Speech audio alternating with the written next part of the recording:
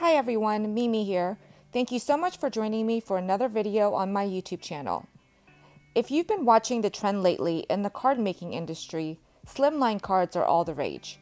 Many stamp companies have come out with their own version of slimline dies, but in case you don't have any in your collection yet, I wanted to show you a very simple way to create not only the card base, but a coordinating policy envelope. So let's go ahead and get started. First, let's create a slimline card base. Unlike an A2 size card, there are varying measurements that card makers use. My measurements are to fit inside the envelope that we'll be creating a little later in this video. First, take a piece of heavyweight cardstock and cut it down to 7 3/4 by 8 7/8. The cardstock I'm using is Neenah Solar White in the 110 pound version. In your scoreboard, with the 7 3/4 inch across the top, we are going to go ahead and score it in the middle at 3 7/8. So that is one notch right before the 4 inches.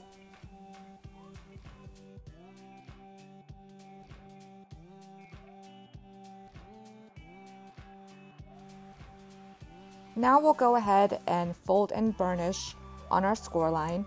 I'm using my Teflon bone folder to get a really sharp crease. And that's it. This measures 3 7/8 by 8 7/8. Now let's move on to the matching policy envelope. The finished size is the same as a number 10 business envelope, which measures 4 1/8 inches by 9 3/8 inches. You'll need a piece of 12 by 12 cardstock to create this envelope. Cut this piece to 9 1/8 inches by 12 inches. Go ahead and grab your scoreboard, and we'll place our cardstock piece with the 9/8 inch across the top, and we will score this at 2 inches and at 6 1/8 inches. I do apologize that you can't see the measurements at the top. I did not realize it was off screen. Now go ahead and rotate your cardstock with the 12 inches across the top, and we'll score this at 1 5/8 inches and at 11.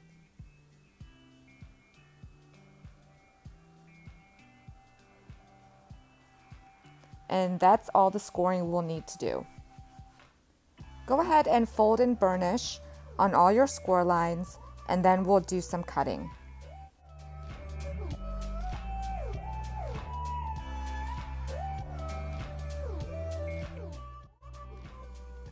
To make it easier to see, I'm going to pencil in the areas we need to cut away.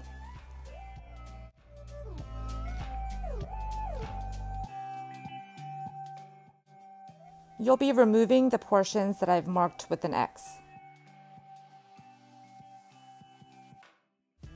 So go ahead and remove the 4 sections, and then we can finish assembling the envelope.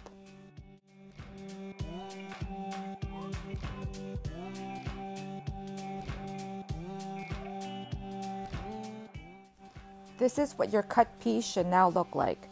Before adhering the side flaps, I make sure that the angles match up nicely and don't have an overhang. As you can see, my right flap kind of is above my left one. I'm going to go ahead and just trim off that little bit so that they match up evenly.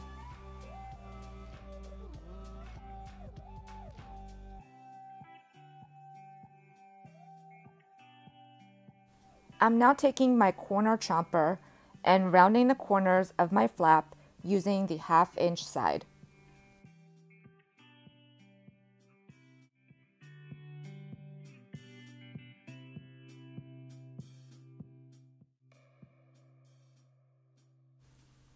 To adhere my side flap and my bottom flap closed, I'll be using my 1/4 inch score tape. Feel free to use any type of adhesive that you'd like. I just really like my score tape because it has a very, very strong hold.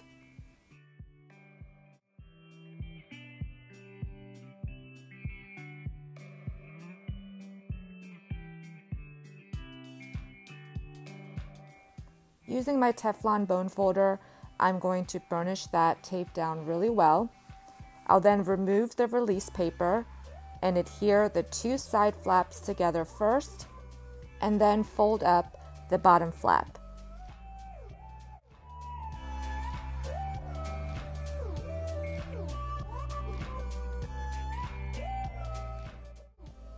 To close this up, you can create a typical policy envelope closure, or more simply, using your glue of choice, just adhere it shut after you put the card inside.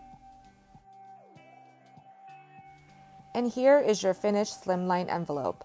This will hold your Slimline card very nicely. I hope this video was helpful and will be your go-to resource when you're creating your next Slimline card. I'll be creating some on my channel in the very near future, so if that interests you, I hope you hit the like button and subscribe to my channel. Make sure to hit the bell notification so that YouTube notifies you each time I upload a new video. On screen are a couple more videos that you might be interested in. Thank you so much for watching, and until next time, have a great day.